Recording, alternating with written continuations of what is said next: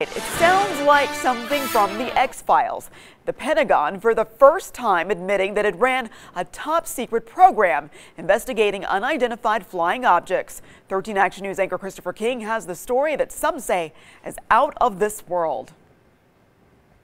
We took the video purportedly of a Navy pilot chasing after an unidentified flying object.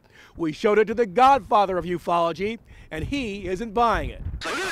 It's like a scene straight out of science fiction.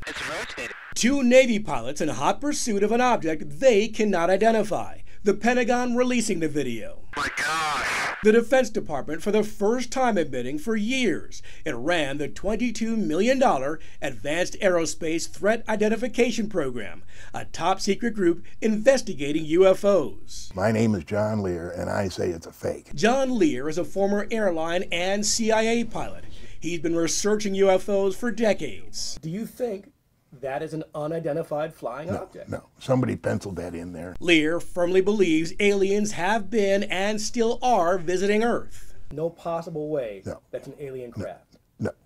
He also believes this particular video has been doctored. I know inside and out all the things there is to know about UFOs. That's not a legitimate unidentified flying object. Just because you don't know what it is you're looking at doesn't mean it's intelligent aliens visiting from another planet. Renowned astrophysicist Neil deGrasse Tyson says talk of flying objects guided by aliens is mere pie in the sky.